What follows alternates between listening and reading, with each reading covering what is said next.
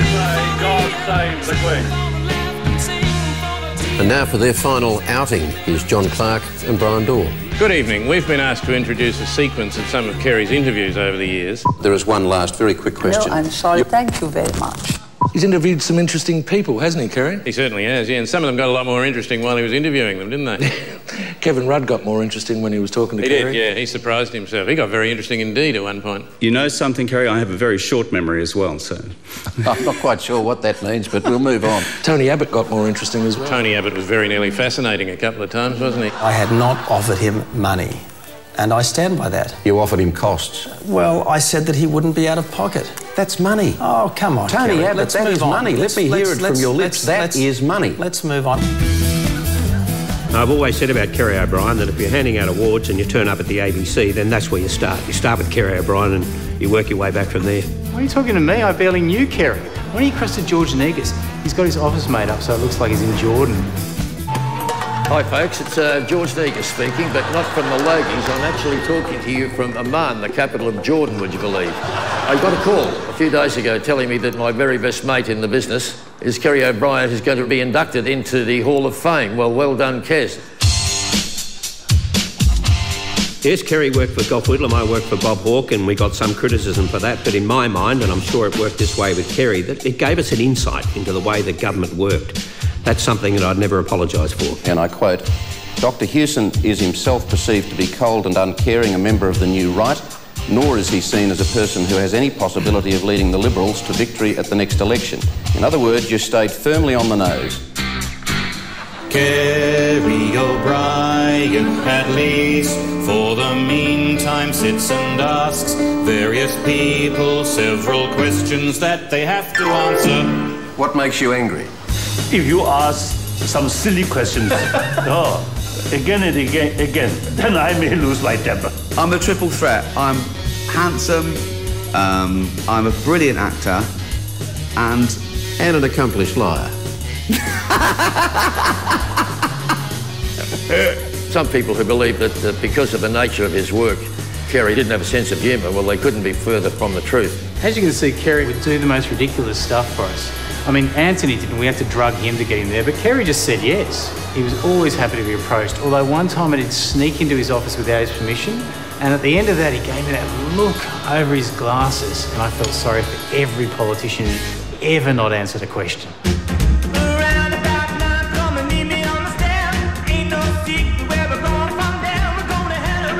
Kerry was a dynamic interviewer, a fearless interviewer, and he intimidated them all. It didn't matter to him. There was no bias as far as Kerry O'Brien was concerned. He put them all under pressure. How hard is it going to be for Americans to adjust in a mature way to the increasing prospect that you can't be number one forever? Oh, I don't think about this as a zero-sum game. Why did you do it? Everybody knew that there was a target on my back and there was a target on the backs of others in the ABC.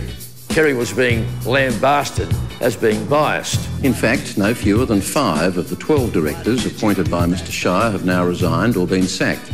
Jonathan Shire joins me now. But in the end, it was the power of Kerry's personality and his abilities as a journalist that just overrode all that nonsense. Jonathan Shire, how much more time do you think you could reasonably expect to demonstrate to the public that you can actually do this job?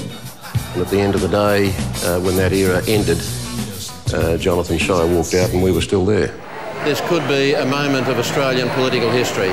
Kerry always nailed election nights, and we'd kind of be messing around in the background there. I mean, election nights are tough. It's like, 6 hours of live television with everything changing. Kerry would almost never lose his cool. Anthony, sometimes. Yeah, we've broken the record stuck on that, Kerry O'Brien. But it's a tough night. That's how loose you get at 1 a.m.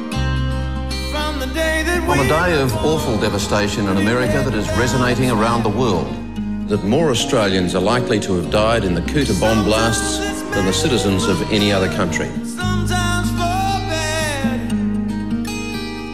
It's hard to overstate Kerry's legend here at 7:30 and in the ABC generally. Every big story of that era, every night at prime time at 7:30 on the ABC, you saw Kerry making sense of it with his formidable intellect, his rigour and his genuine engagement in issues that really matter to Australians.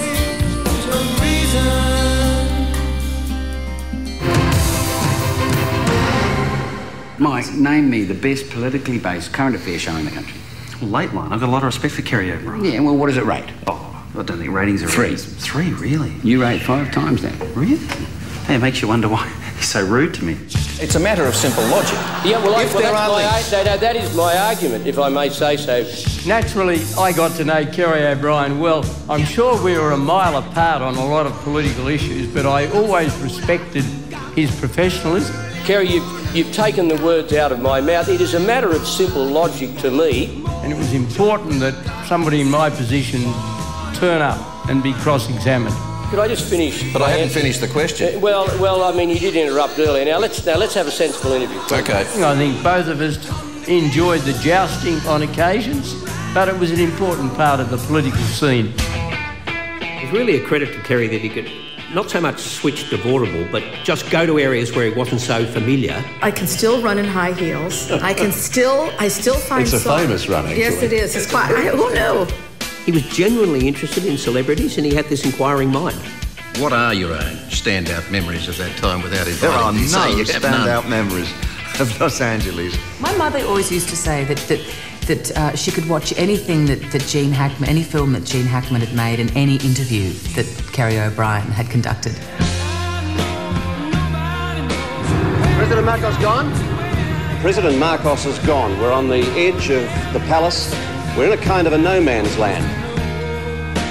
Kerry, much respect and warmest congratulations from all of your former colleagues here at 7:30. Congratulations, Kerry O'Brien. And good luck for the future. You had an enormous work ethic and you were the most dedicated journalist I ever worked with. It's Ramadan, would you believe, as I talk to you, and that makes it impossible for me to get a glass of red in my hand, but I'd like you to have one for me. Julia Gillard, thank you very much for talking with us. A historic day. Thanks, Kerry. Good day for redheads. You got me.